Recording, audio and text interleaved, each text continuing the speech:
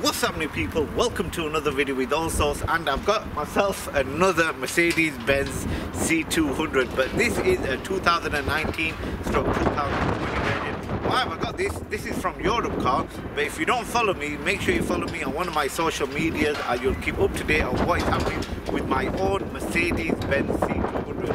So make sure you check out the Mercedes-Benz playlist to keep up to date what is happening with my own Mercedes. So here we have a 2019 Mercedes-Benz C200 Petrol. So in this video today I'll be talking a bit more about it, as it has some new features compared to the previous C200 that I own. So as always, people, make sure you subscribe and also hit the bell notification so when I upload any video you'll actually be notified. Anyways, let's get started.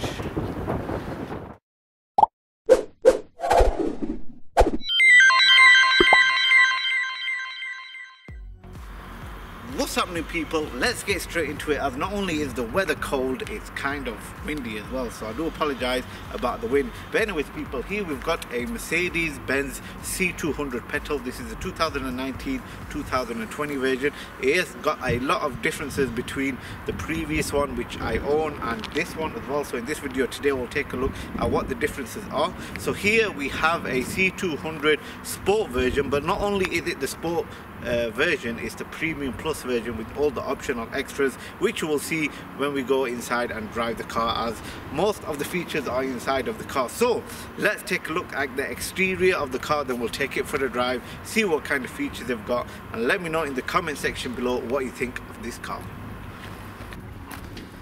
Okay, so it's pretty much basic from the front end. You've got a normal sports bumper.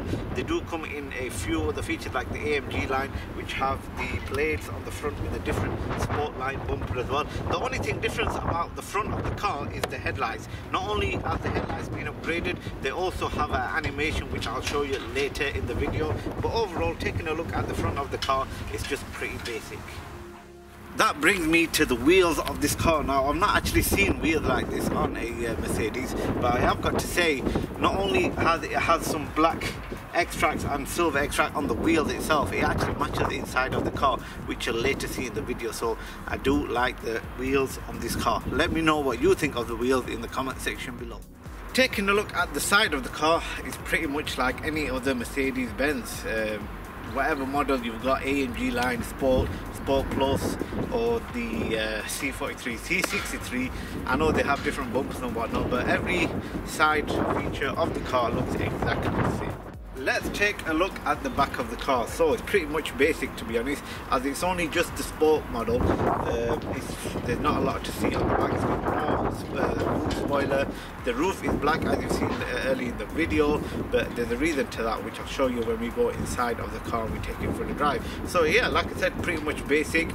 There's not a lot to see. It's got fake exhaust as well. No diffuser, fake diffuser, as some AMG lines come with the fake diffuser, as you can see in my own video. But yeah, pretty much basics. The light animation is a bit different compared to the previous models. It's a bit newer as well. But other than that, pretty much basic.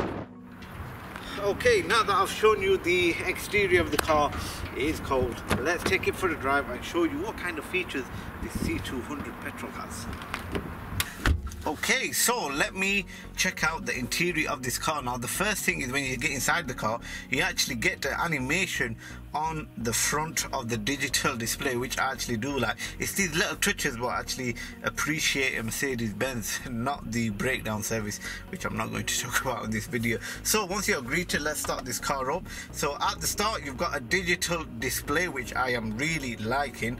Not only that, you can actually change the display as well. So with the right hand side of the steering wheel, you actually go into home. Let's take out going to home, and you have to scroll down all the way to design, which puts you in the sport mode, which it is in now. You can actually scroll down and have it classic as every other car, and also it has the progressive mode, which I like leaving it in, and that's why I always put it in Sport Plus mode. Which brings me to the modes of this car. So it's similar to the previous Mercedes. You've got 4 different modes. You've got Eco, comfort, sport, sport plus and individual mode, which however you want to adapt it to, you can actually adapt it to. So I'm going to leave it into sport mode. Not only that, people, check out the steering wheel display. It has a black, it's got a silver chrome with actually blacked out into gloss, black gloss as well. Not only that, it's got a black gloss trim around the car as well. Taking a look at inside of the ashtray, you've got 2 cup holders and also a wireless charging pad for your smartphone, which I am actually liking. Not only that, you can actually connect your USB to the front of the car as well, and if you actually need some more USB slots, you can check out the middle console where you actually have 2 more USB slots and a micro SD card slot as well, which is handy if you want to listen to them songs what you've got on your SD card, not only if you've got them on your USB. So that is really handy as well. So not only that, everything is actually blacked out in the car. You got black vents, the steering wheel is all black with black inserts on the buttons as well. You've got black leather around the car with a silver brushed aluminium trim, which also has a upgraded sound system in this car as well, and also it's got heated seats, so you get quite a lot of tech inside this premium plus sport model, which I do really like. Which brings me to my next attention is the panoramic roof. So why do they have a gloss black roof? Because it has a panoramic roof, which I am definitely liking. You only actually get that in this premium plus model, so you can actually open the visor or you can actually open the pan roof all itself. So I am actually going to close it because it was actually snowing earlier on, so don't want to get cold as I'm nice and warm in this car. So that is the front of the car. Let me bring my attention to the middle infotainment of this car, which this is the main feature of this car. You've got a bigger screen compared to the previous Mercedes Benz. Not only that, let me turn your attention to the camera system on this car. So you've got 360 degrees camera with also a bird's eye view. We can actually change different angles on where you are looking. So if we turn our attention to the middle of the screen, so you've got the car there. If you touch the trackpad, which is touch screen as well, you can actually scroll down, and that actually gives you a wide angle of the front of the car.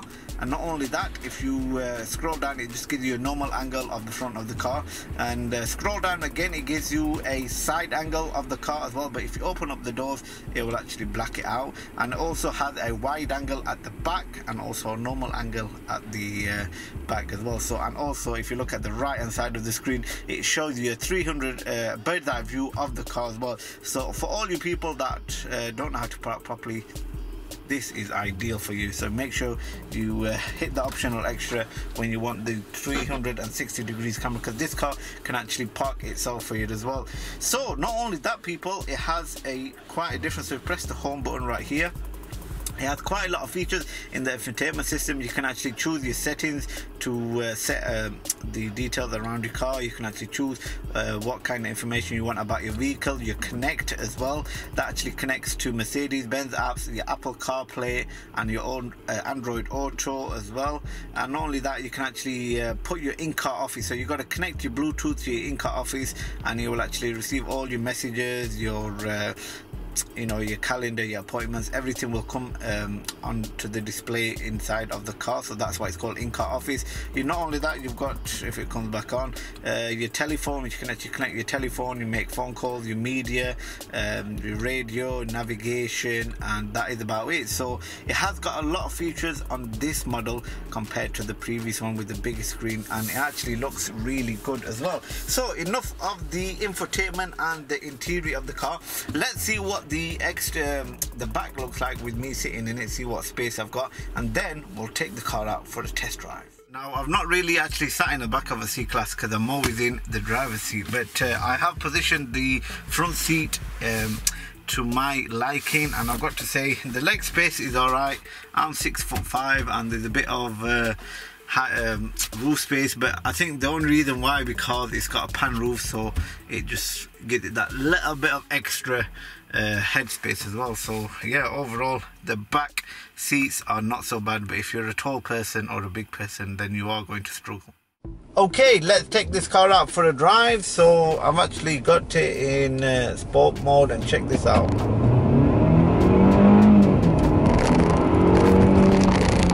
kind of shifts in sport mode. As this is a petrol, it's gonna be a bit faster compared to the diesel version, so just got to take it easy, you know what I mean. But overall, the drive is similar to my previous Mercedes which I own, so there's not a lot of changes. But I have got to say, Mercedes-Benz have got a really comfort drive. I'm not going to lie, I've test driven Audis, I've test driven BMWs, and I've got to say, when it comes to Mercedes, the driving experience is much better, in my opinion, than the previous German cars. Hence why I actually chose a Mercedes. But as mine has got a few problems, I don't want to talk too much about it. You can check that out in my previous videos or in the Mercedes-Benz playlist. But yeah, overall, the new features on this car are really good, and the drive is actually the same, but a bit more speed, as this is the petrol version. Let's talk a bit more about the performance of this car. So I was looking at the specs on this car, and it's about 184 bhp on a C200 petrol as well, and that's coming from a 1.6 litre engine. Now the road tax is around £150 per year as well, so the CO2 emissions on this car is a little high compared to the diesel version, which my version C200d 2016, it's only £30 road tax per year as well, so it's a bit steep on this car. But for the power that you get, I don't know if you can hear it, it's really good. I do like this car. I have got to say, it's really responsive as well. As long as you put it in Sport or Sport Plus mode, the response on this car is really good. Now I'm just stuck in traffic, so it's just going to idle, as the weather here in England is really rough. It's been snowing earlier, it's really cold and windy, so I do apologise when I was recording outside of the car if it's really windy. But overall, I have got to say, the Premium Plus model I am really liking. Now it's actually put me back into liking my Mercedes-Benz, because the model that I've got, I'm just having problems with it, to be honest. Even though I've not had it a year, they gave me this car and it's put my hopes back high, as getting into a Premium Plus Mercedes-Benz, the gadgets on this car is just unreal, to be honest. You've got everything you would actually want, from heated seats, upgraded sound system, digital display, a bigger screen, a trackpad as well, 360 degrees camera, pan roof as well. The only thing I don't like is the exterior of this car, is because it's just a bit basic. So if it was the AMG line Premium Plus, that car would be spot on. If I was to actually give you which engine would be best, I would actually go for the C220. The previous higher car that Mercedes gave me was the black one. You can see it in my previous video, and that was the C220 black version. It wasn't a Premium Plus, but it had all the specs that my previous car did. But the response, the engine wise, the drive on that car was really good. But it has got similar speeds to this one, as this is a petrol. Of course, petrol is a bit more faster. But yeah, I don't want to brag on too much about these cars, as you've probably seen a lot of the same reviews previously on YouTube. But overall, I am going to say, I do still like Mercedes cars. This one has brought my hopes up back high, as the response, the tech in this car is really good. Now I'm just stuck in traffic, so I don't know where to go. But yeah, anyways people, I hope you enjoyed this video. The reason why I did this car is because it's got new features, and I just wanted to show you what the 2019 model is like compared to my personal 2016 Mercedes-Benz. So yeah, I hope you enjoyed this video. If you want to see any different videos with this car, let me know in the comment section below. Make sure you subscribe for new videos to come on Allsortzz. And yeah, thanks again for watching. I'll see you again for another video. Now I've got to try and get out of this traffic. The colour I got is a gloss black with the logo in the middle as well. Same again, it's just a sticker what you just peel off and put it in. So, and not only that, you can actually make your iPhone XR look like an iPhone 11. And here we have a red version for that.